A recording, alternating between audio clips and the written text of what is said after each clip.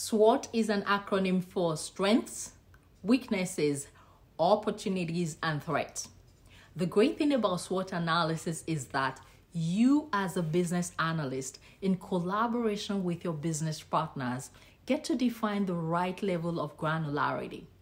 You can perform the analysis on the organization as a whole, or on a business unit, or even on an individual. Strengths will be anything that the organization does well, which may include experienced personnel, effective processes, IT systems, customer relationships, or any other internal factor that leads to success. Weaknesses are actions or functions that the organization does poorly or not at all. Opportunities are external factors of which the organization may be able to take advantage. They may include new market, new technology, changes in the competitive marketplace, or other forces. Threats are external factors that can negatively affect the organization. This could be their entrance into the market of a new competitor. It could be economic downturn or other forces. Strengths and weaknesses are internal to the organization. Opportunities and threats are external. Due to the strategic nature of this technique, your analysis, which is done in collaboration with the business, should produce at least 4 kinds of strategies for the organization.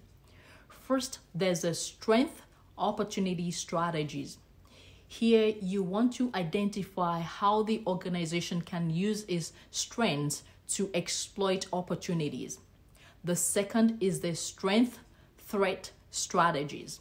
Here, you outline how the organization can use its strengths to ward off potential threats, or how their threats can be turned into opportunities. The third kind is the weakness opportunity strategies.